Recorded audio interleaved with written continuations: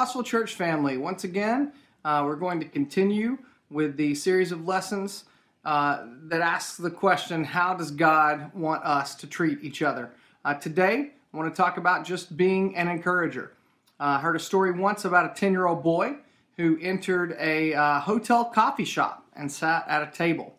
The waitress came and brought a glass of water, put it in front of him, and he asked her, how much is an ice cream sundae?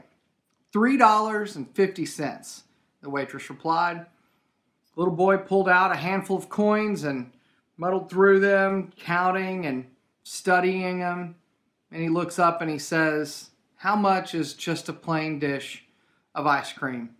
Well, some people were starting to file in to the restaurant there, and the waitress looked a little impatient and answered $2.50, a little harshly. The young man again counted the coins, and resigned to it, he says, I'll just have the plain ice cream. The waitress hurriedly brought out the ice cream and just dropped it on the table along with the bill and walked away. Young boy finished the ice cream, walked to the front of the restaurant, paid the cashier, and then walked out. The waitress finally came back around, began wiping the table down, when she noticed on the table what made her swallow pretty hard. Placed neatly beside the empty dish of ice cream was 4 quarters, $1. He had left that for her as a tip. As parents, many of you know, just like I, we try to encourage our children in everything that we do and everything that they do. But just as this story illustrates, sometimes the children can encourage us adults. With this in mind today, we're going to look at Barnabas, one of the most renowned encouragers in our Bible, and see what we can learn about encouraging one another. Our first point today is that we should encourage each other through our giving. Let's start in Acts chapter 4, verses 32 through 37, and read that together. Now the full number of those who believed were of one heart and soul, and no one said that any of the things that belonged to him was his own. But they had everything in common. And with great power the apostles were giving their testimony to the resurrection of the Lord Jesus, and great grace was upon them all. There was not a needy person among them, for as many were owners of lands or houses sold them, and brought the proceeds of what was sold, and laid it at the apostles' feet. And it was distributed to each as any had need. Thus Joseph, who was also called by the apostles Barnabas, which means son of encouragement, a Levite, a native of Cyprus, sold a field that belonged to him, and brought the money and laid it at the apostles' feet. First, let's look at what all was happening during the early days of the church. Verse 32 says they were sharing all of their belongings with everyone. Verse 34 says there were none that had any need, and many of them would be bringing the proceeds from any sale to the apostles for distribution among the church. Every need they had was filled. The fact that all of these Christians were involved in this encourages me greatly. What would our church look like if all of us gave as much as we possibly could? Not just of money, but time and effort. Also, one person in particular stuck out to the apostles. His real name, we find here, was Joseph, but that nickname that the apostles gave to him, the disciples there, called him Barnabas, which means son of encouragement. That's how we know him best today. Have you ever been given a nickname? Maybe it's because of something that you've done. Is it anything like son of encouragement? Barnabas must have been a giver. He just must have been. Even though others may have given a lot, Barnabas was special. And we don't have any reason to believe that this was done for any selfish reasons.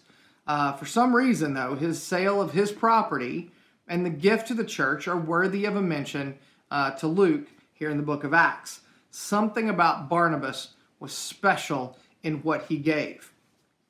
Our next point can be found in Acts chapter 9.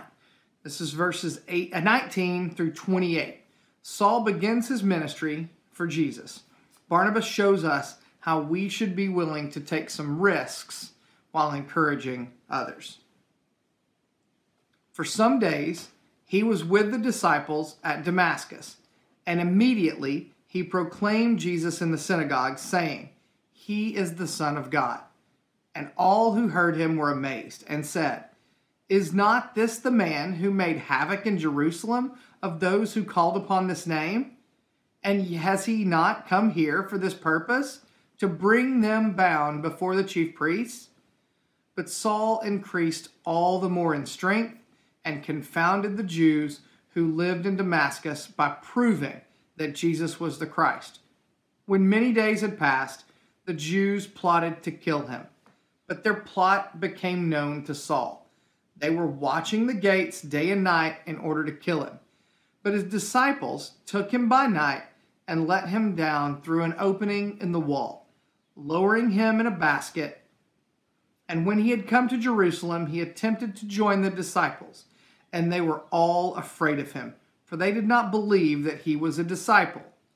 But Barnabas took him and brought him to the apostles and declared to them how on the road he had seen the Lord, who spoke to him, and how at Damascus he had preached boldly in the name of Jesus. So he went in and out among them at Jerusalem, preaching boldly in the name of the Lord. Knowing Saul and his former life didn't stop Barnabas from being the encourager. I am sure it took a lot of courage to stand up and defend a man with the kind of reputation that Saul had.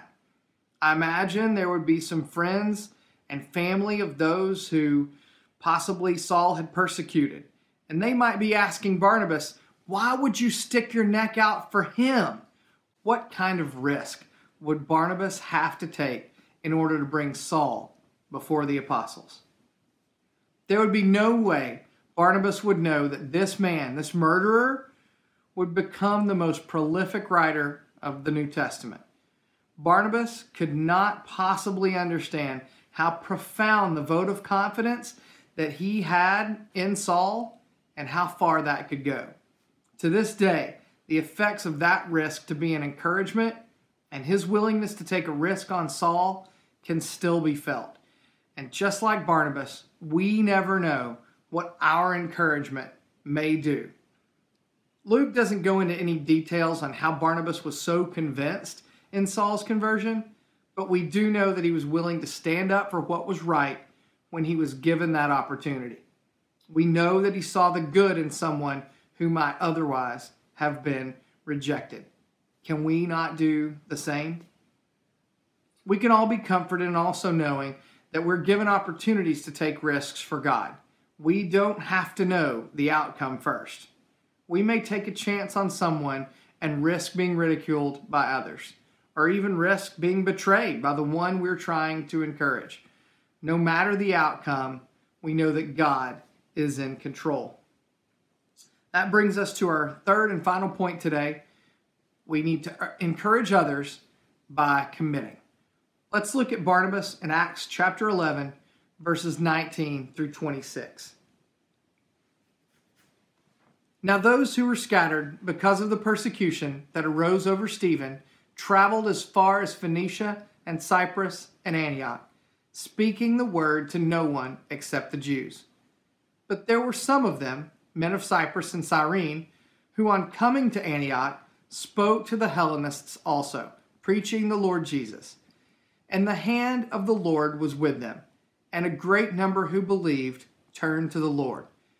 The report of this came to the ears of the church in Jerusalem, and they sent Barnabas to Antioch. When he came and saw the grace of God, he was glad and exhorted them all to remain faithful to the Lord with steadfast purpose. For he was a good man, full of the Holy Spirit and of faith, and a great many people were added to the Lord. So Barnabas went to Tarsus to look for Saul, and when he had found him, he brought him to Antioch. For a whole year they met with the church and taught a great many people. And in Antioch, the disciples were first called Christians. There are several things I'd like to look at here. First, the state of things surrounding the stoning of Stephen and the persecution of the church. I am sure during this time it wasn't easy to stay faithful to God. So anyone who would be described in verse 24 as a good man, full of the Holy Spirit and of faith, is someone we should pay special attention to. The church was scattered, just as Jack mentioned that we are during this time of quarantine. Barnabas was someone the elders of the church in Jerusalem could trust to send in order to encourage those that were being converted in Antioch. Barnabas' commitment to the spreading of the gospel was more than enough to overcome any obstacles that he would encounter. He also travels some 150 miles in order to find Saul, a commitment to go out of his way to encourage Saul by bringing him along on this mission trip.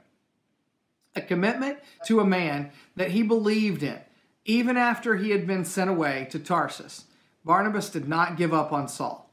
Barnabas and Saul committed to teaching and preaching in Antioch for an entire year. That commitment resulted in verse 26, where it says they taught a great many people. And back in verse 24, a great many people were added to the Lord. Without all of these commitments, there would be no growth in the kingdom. Any amount of selfishness, any fear of risk, any lack of commitment when it comes to working in God's kingdom can keep us from becoming what God wants us to be, what God needs us to be. Barnabas didn't seem to be too afraid of the consequences of his actions. He trusted in God, and the outcome took care of itself. When we focus on encouraging others by giving all that we can, not being afraid to take a chance on someone, and commit to encourage that person, no matter what, we can be like Barnabas and watch the church grow. So, what does that look like? What would that look like? I've told this story once before, but I'll use it again. I love it. I think it's the perfect example of what encouraging people looks like in our world today. An older lady went to the same post office in her town because the postal employees were so friendly. She went there to buy stamps just before Christmas one year, and the lines were incredibly long. Another customer leaned over and said, "I know you just need to buy stamps, and there's a machine in the lobby that will sell those to you." The lady says, "I know, but the machine won't ask me about my arthritis." Paul wrote to the Corinthians and encouraged them to display that same kind of care for one another. In 1 Corinthians 12, 25 and 26, we'll close with these words. "That there be no division in the body, but that the members may have the same care for one another. If one member suffers, all suffer together. If one member is honored, all rejoice together." God bless you.